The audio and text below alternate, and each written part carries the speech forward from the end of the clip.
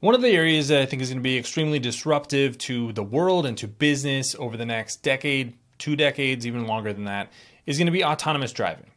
And I think the future of autonomous driving is going to look more like transportation as a service than it is adding more and more technologies to the vehicles that we have today. So who are the leaders in that space? I'm going to cover 3 companies today who are actually deploying product into the field. I'm not going to talk about Tesla, in part because Tesla has a driver assist technology, FSD, and autopilot, and has not proven the ability to move to level 3, level 4, or level 5 autonomy. I know I've gotten a lot of pushback on that in the past, and we'll see what they announced at their Robotaxi Day on August 8th. But the reality is that we've been hearing for almost a decade that Tesla is months or maybe a year away from full autonomy, level 5 autonomy, and that has just not been the case. So I'm not really interested in companies who are not putting product on the road that is actually driving itself. I'm interested in the companies that are actually proving themselves on the road, putting data out there that we can see and rely upon. So the 3 companies that I want to highlight today are Mobileye, the company that's providing technology, is a horizontal services business to a lot of automakers out there, General Motors subsidiary Cruise, and then Alphabet subsidiary Waymo. Cruise and Waymo are both operating what you would call a level 4 autonomy system that is transportation as a service. They are not licensing that technology out to anyone else, at least not yet. So I'll discuss their business models in a little while, but I think that is going to be the right business model for that particular strategy, and Mobileye has a very compelling business model for their strategy. So I'm going to dig into all that today. My name is Travis Hoium. Thanks for watching Asymmetric Investing. Please subscribe here on YouTube for all my content, and thanks to this video sponsor, The Motley Fool. If you go to fool.com/ASYM, they'll give you their top 10 stocks to buy right now. So let's start with Mobileye. So this is Mobileye's product vision. And the way to think about Mobileye is as a horizontal service provider. So they are not making a vehicle. They are not a consumer interface. They are making a product, hardware and software, that they are then selling or licensing to auto manufacturers. So there is a ADAS system, advanced driving assistance. There is supervision, hands off, eyes on. That would be similar to Tesla's FSD. There's chauffeur, eyes off, and then what they call drive, which is no driver in the car at all. This is going to be geofence, so this would be level 4 autonomy, similar to what we see from Cruise and Waymo. But those are the 4 products that they're bringing to the market, and you may own a vehicle that has some Mobileye technology in it today. They are already working with some of the biggest auto manufacturers in the world. So Volkswagen, Renault, Ford, GM, all of these companies have at least some sort of Mobileye technology in them. Their revenue pipeline, they say, is $7.4 billion just added in 2023 at an average system price of about $122. So like I said, the idea here is to generate revenue on a per vehicle basis and then spread that out over a ton of vehicles. So they're not trying to sell you a $40,000 product. They're trying to sell you a $122 product and do that millions and millions of times. The design wins that they say that they have had goes from ADAS at the high end, 275 million units, supervision, almost 4 million units, chauffeur, 600,000, and then drive, relatively small, but we'll see how that plays out long term. That's not something I would really count on quite yet, but we're building up to that vision with a company like Mobileye. The supervision and chauffeur pipeline is companies that you may know, may not know. Geely is one of their bigger customers. They're going to be a Chinese-based company, have electric vehicles. Some of their vehicles are in production, but most of this production is going to be more like 2025, 2026. Porsche has a vehicle coming in 2026, and there are a bunch of other manufacturers, not in the US, China, India, and some Western OEMs as well. They have a number of key technology enablers, including their own chips, computer vision, and sensors that they use to sense exactly what's going on. If you listen to some of their conference calls or talks at conferences, you can hear that there are basically a number of challenges that have already been answered.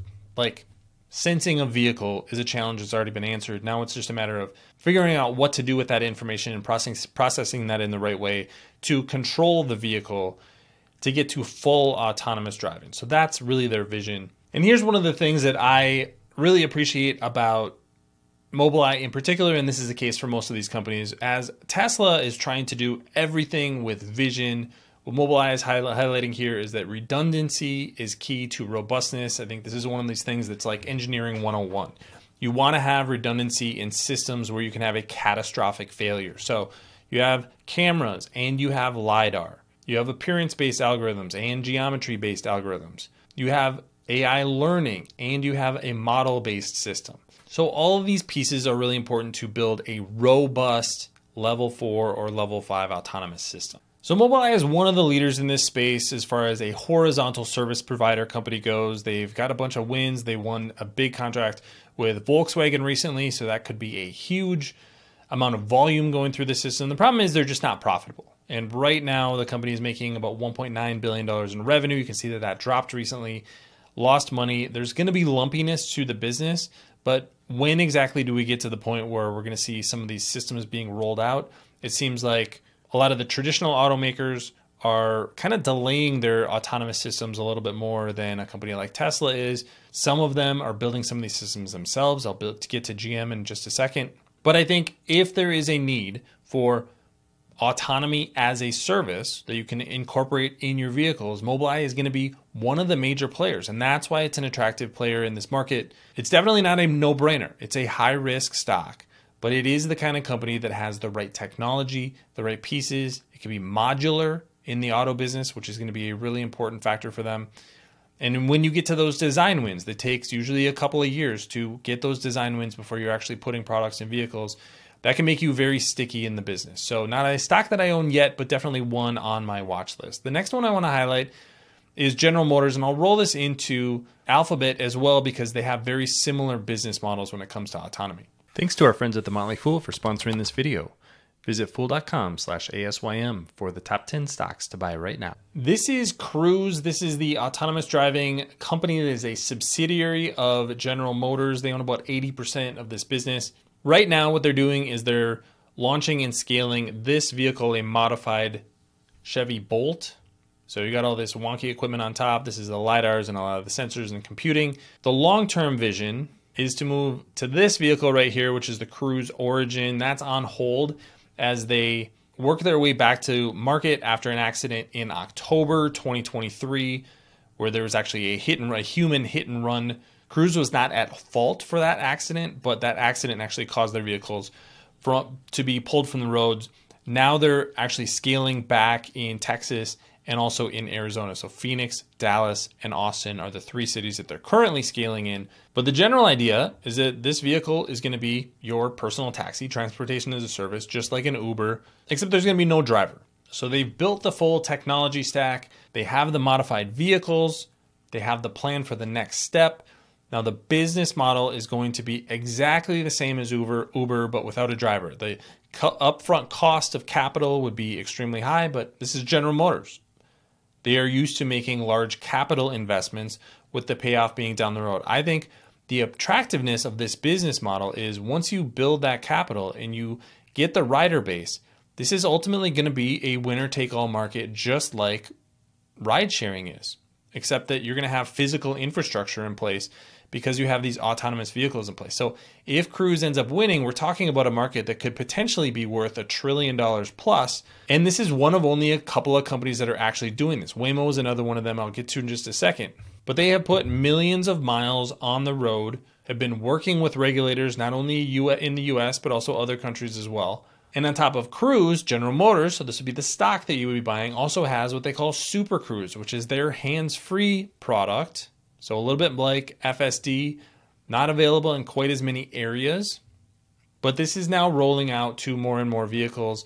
This has cameras, other sensors, GPS, LiDAR, so not going to be a full self-driving, but more of a level 2 driving like Tesla's FSD is. The map of available roads is getting larger and larger by the year, larger and larger by the month. They say that there are 189 million miles that you can drive with Super Cruise. So that's a pretty big swath of the country.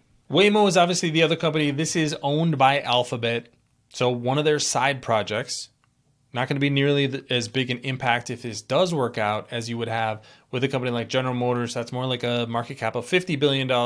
Alphabet, obviously a market cap of a couple $1 trillion. So if you get $1 trillion business in ride sharing, autonomous ride sharing out of that, not going to be quite the same upside as you get from General Motors, but potentially better technology. They have not had the kind of incident that Cruise had in October. They're also launching in a few more cities, and they have, just like Cruise, this modified vehicle. There's a couple of different brands that they've gone to in the past. The biggest difference with Cruise is there isn't the same vision to actually scale this business. Like, I don't know exactly what Waymo does if everything works out exactly the way that they planned.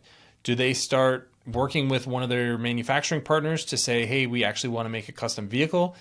Don't know that that's going to be, we don't know that that's going to be the case right now. Do they partner with Uber to be their autonomous driving arm? Do they just get acquired by Uber? The business model is a little bit less clear, but it seems like the technology is very, very good for Waymo. 20 billion real world and simulated miles. Waymo's driving 4 or 5 million miles per year, fully autonomous with no driver in the car. So a little bit ahead of Cruise from a miles driven perspective, but maybe not quite as attractive from a business model perspective. So these are three companies that are leading the way in autonomous driving. Mobileye has a great business model with being the horizontal services provider to all kinds of different manufacturers all over the world. Not only your traditional US manufacturers, but manufacturers in China and India. So potentially large addressable market, all the way from level 2 autonomy all the way to potentially level 4 or level 5 autonomy. Cruise and Waymo, which are subsidiaries of GM and Alphabet respectively, have a different business model, building the actual autonomous vehicles and then actually providing transportation as a service. So if that works out, they become the Ubers of the future with fully autonomous driving. That could potentially be a much, much bigger business and more profitable business than even Uber, because you would have control of the supply and the demand. Those vehicles could be built custom, so you could fit 4, potentially 6 people inside of them. I think that's potentially the way that we're going in the future. It may take a while to get there, but those are the two leaders that I would bet on in that space. So if you're interested in autonomous driving, check out Mobileye, GM, and Alphabet as your leaders. I think they are a much better bet to actually be on the road and driving fully autonomously than even Tesla is. But what do you think? Leave your comments in the comment section below. Don't forget to subscribe to Asymmetric Investing. Thanks for watching, everybody. See you here next time.